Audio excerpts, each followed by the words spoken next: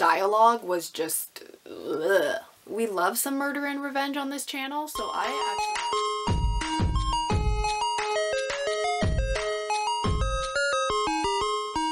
Hello everybody, it's your girl Jay, and today I'm here with my November wrap-up of part 2 for 2022. I read a total of 23 books this month. I talked about the first 10 in part 1 of the wrap-up, so this is the last 13 books that I read. So without further ado, let us get started. The first book I'm going to talk about is Scream for Us by Molly Doyle. This one I gave a 4 out of 5 stars. This follows Quinn, who finds herself at a Halloween party one night, and while there she begins being groped by an unwanted guy. Suddenly, a masked man and his 2 friends come and rescue her. The 4 embark on a wild journey to fulfill all of Quinn's darkest fantasies for one night only, and it's like the story of that. I actually really enjoyed this, and I went into it thinking I wasn't going to like it all that much. I ended up reading it in one sitting because I had so much fun while reading it. I thought it was going to be a straight smut book because that's what I've been hearing, but I also got some murder and revenge plot, which we love some murder and revenge on this channel, so I actually really enjoyed this. I don't think that the writing was particularly good or the best thing that I've ever read, but I rated this based off of pure vibes, so I gave it a 4 out of 5 stars. I had a lot of fun. Next up, I have Dipped in Holly by Dana Islay. I actually read 2 of her other books this month as well, but this one I ended up giving a 3.5 out of 5 stars. So this one follows Holly, who was just publicly broken up with her boyfriend of 5 years in a bar, and so she decides that she is going to have a one-night stand with the bar owner Nick, but it just so happens that he may be turning into something more than that. This was fun, but the amount of times the word daddy was used in such a short book was infuriating. I will say that there was very creative use of Christmas lights in this, but I am not the biggest fan of the daddy kink, so I was just a little put off by that. I really liked Holly as a character. I think that she was really sassy, which I can definitely appreciate. Not 100% sure if I liked Nick or not, although I did like the whole "I take care of what's mine" line, if you know, you know. I do think that Nick and Holly had a good connection and I liked their chemistry, but like I said, the daddy kink is not for me, so 3.5 out of 5 stars. The other 2 Dana Islay books that I read are part of a series. It is the One Night series. The first book is Games We Play. I ended up giving this a 4 out of 5 stars. So this follows Jack, who makes his living by playing games online and streaming it to his viewers while wearing a mask. People pay Jack to use his voice to make their darkest fantasies come to life. So when a gaming magazine sends a young woman named Quinlan to interview him, they are instantly drawn to one another and they decide to spend just one night together, and it's like that story. This was another really fun, quick novella. It is advertised as being very dark. I wouldn't necessarily categorize it as that, but I do think that it had a fair amount of kinks that I would probably not be a fan of in real life, but like, to each their own. This is another one that I wouldn't say was necessarily great writing, but again, rating off of vibes, I had a really good time reading it. I read it in one sitting because I had so much fun with it, so 4 out of 5 stars. And then the second book in that series by the same author is Secrets We Hunt, and I ended up giving this a 3 out of 5 stars. This follows one of Jack's friends, Wes, who is attending a wedding in Greece when he sees a girl in the crowd that looks very familiar. He ends up following this girl into the crowd and discovers that it is his long-lost best friend from childhood, Zoe, who left him 8 years ago without saying goodbye. I'm usually a sucker for second chance romances, and I mean, throw in friends to lovers and I'm a goner, but this one was a little bit off to me. I did enjoy that this was from Wes's point of view, the male, because I feel like a lot of romance books are always from the female's perspective, so it was nice to see inside his head. I don't think that the chemistry between these 2 characters was as great as the first book, which is why I'm only giving it 3 stars. There was just something off about it, so take that as you will. I definitely recommend the first one over the second one. Next up are 3 books from the same graphic novel series, the Lumberjane series. This is by N.D. Stevenson, and the first volume is called Beware the Holy Kitten, and I was not the biggest fan of this. I gave it a 2 out of 5 stars. This series follows a group of 5 girls who attend the Lumberjanes summer camp, and things are not always as it seems at this camp. There are monsters lurking behind every tree. Every volume of this series is a different adventure that these girls go on. The first one just really didn't hold my interest, which sucks because the reason I picked it up is because I've heard such great things about this series. I do think that the overall series would be great for younger readers, and I think that it would definitely hold their interest and would be something for people who aren't the biggest readers. I did really like the girl power message of this, and I do think the group of girls has a great chemistry and friendship, but this first volume, not for me. The second volume is called Friendship to the Max. I ended up giving this a 2.5 out of 5 stars, so I mean, it got better. This one included Greek mythology, which I took a couple courses in university about Greek mythology. I just find it very interesting, so I definitely liked that aspect of this story. I do really like the bright colors that this comic uses.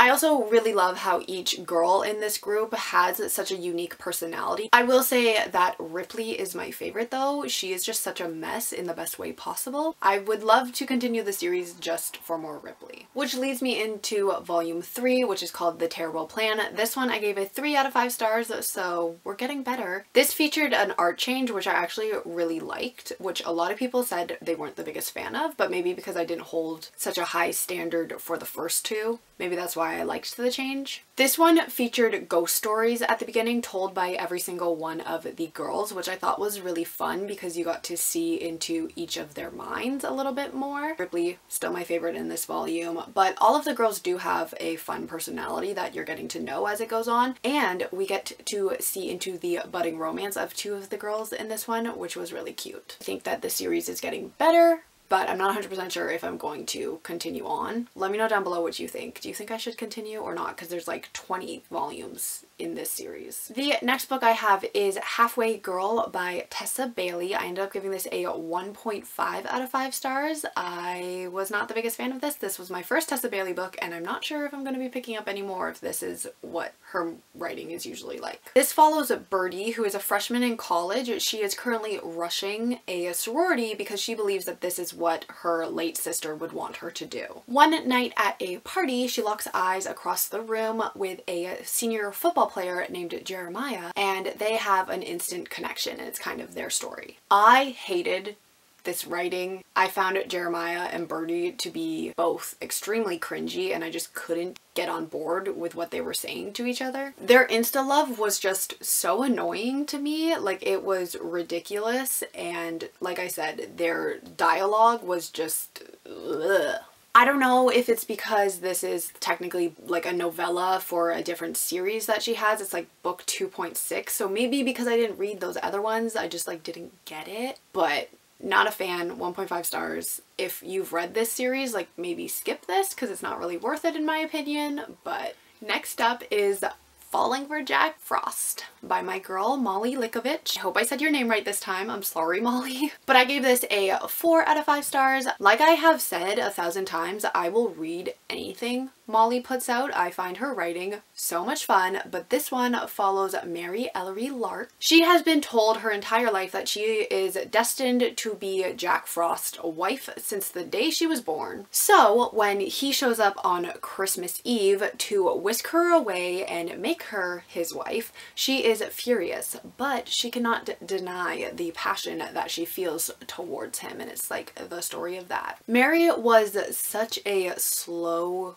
grow character for me. She was very hard to like at the beginning of the book, but she does grow on you, and I did kind of grow pretty fond of her by the end. And like, it is understandable how she felt, and her feelings were valid in her situation, but just that beginning I was like, girl, shut up, you're getting railed, just enjoy it. I will say that you need to be aware of the content warnings that Molly gives, because there are a lot of scenes where the consent for Mary is very questionable, so if that is a trigger for you, maybe don't pick up this book, but it is a lot of fun, so just be aware of the trigger warnings. The next book that I have is We Deserve Monuments by Jas Hammond, and I gave this a 4 out of 5 stars. This follows 17-year-old Avery, who gets news that her grandmother is dying. So her family uproots from DC to Georgia in order to take care of her until she's gone. She quickly realizes that the relationship between her mother and Mama Letty is very strained. As she spends more time in Georgia, she learns more about her family history and the connections that they have towards the towns and the secrets that are held there. I actually listened to this one on audio, and I think that the narrator did an incredible job with these characters. I think that Avery's voice was so well done. I think that she was a very relatable character, and I really loved Mama Letty and her complex relationship that she had with the entire family.